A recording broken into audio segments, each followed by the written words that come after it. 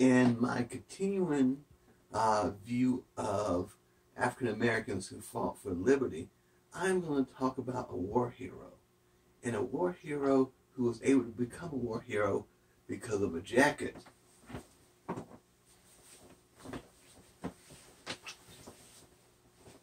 And of course, a straw hat.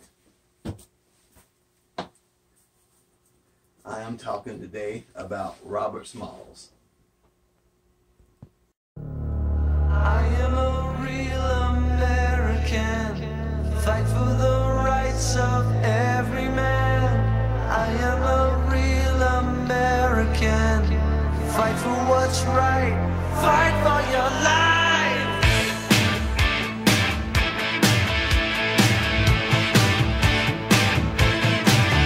When it comes crashing down and it hurts inside.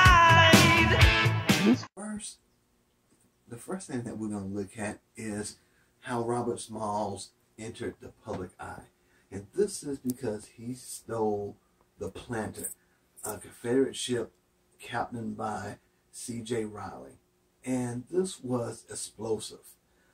Newspapers in the South was complaining, oh, how can you let them slaves do that? Newspaper in the North was saying, hey, look at these great slaves, look at what they did. And this next article looks at just what happened. Tubby, the fellow slaves joked that they looked almost alike, and that gave Smalls a plan. He told his fellow slaves, don't ever repeat this joke. Smalls told his fellow slaves the plan.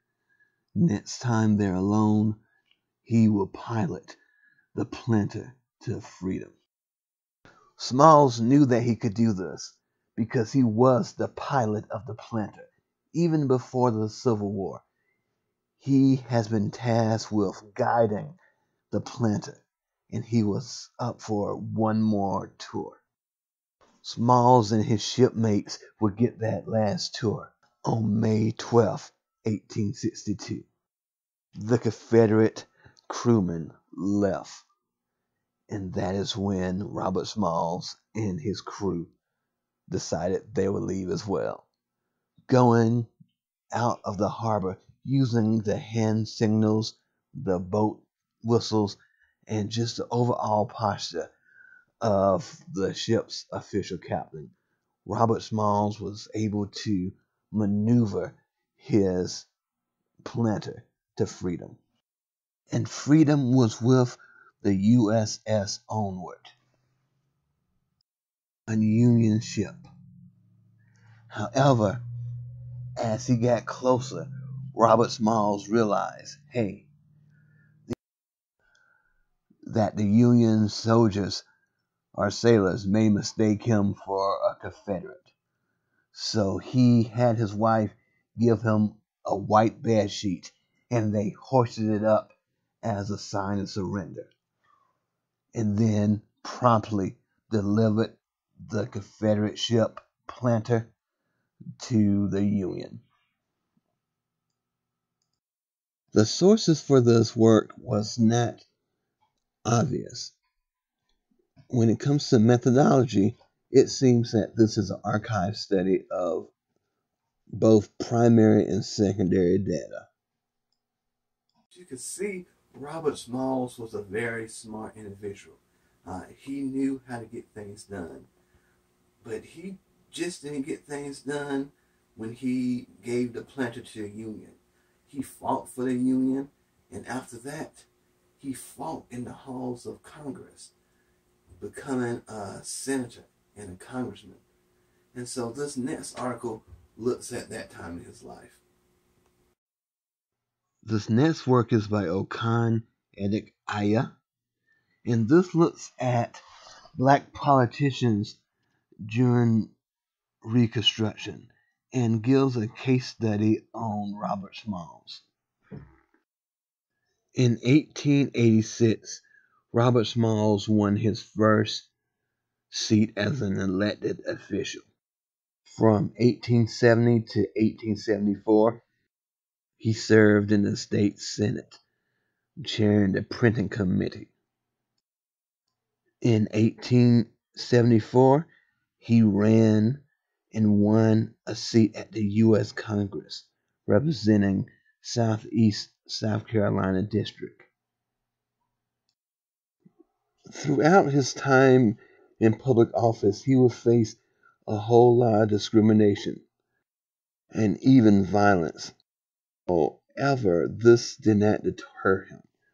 He kept on fighting in the public arena for those who needed him the most. Later in his career, he was appointed collector of the port in Beaufort. He would go back and forth in this position whenever Republicans held the presidency. Look at the third article. A quick aside. The articles that we have spoken about today come from the American History and Life database.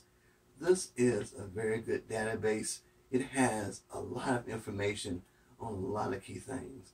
However, some give just abstracts and not the full article, so that's one downside about it. But overall, it is a great resource. Speaking about resources, let's see what Robert Smalls did with the money and other resources that he gained throughout his life, and see how he put that to use. In this last work, called A Bold Escape, honored by Sarah Richardson, we see the legacy of Robert Smalls.